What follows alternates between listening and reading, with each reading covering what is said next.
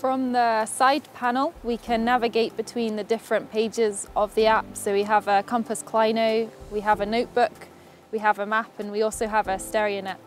It also allows us to access the project details page. We can add a new project, and on the project details page we're then able to name the project, gives us information on when that project was created, and also the declination. The phone can calculate the declination directly, and then all readings are given in true north.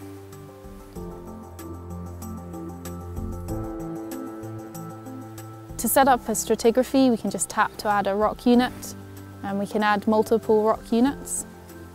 We can name those units, we can change the colour of those units, and we can also reorder by a long tap on the left-hand side. The other option we have is we can import stratigraphy from a pre-existing file on the app, and that will just load in the units that are already set up. In the settings page, so from the Switch project page, you're able to change the angle convention from dip and azimuth to dip and strike using the right-hand rule. You're also able to turn off location services and work offline with the app.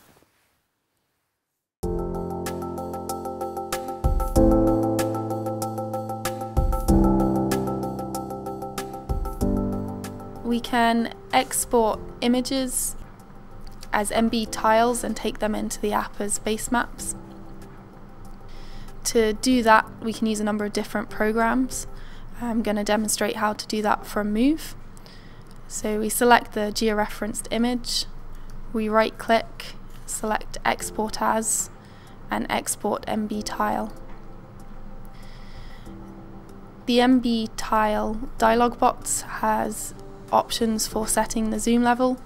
This is very important for controlling how far in and out of the image you can scroll on the phone.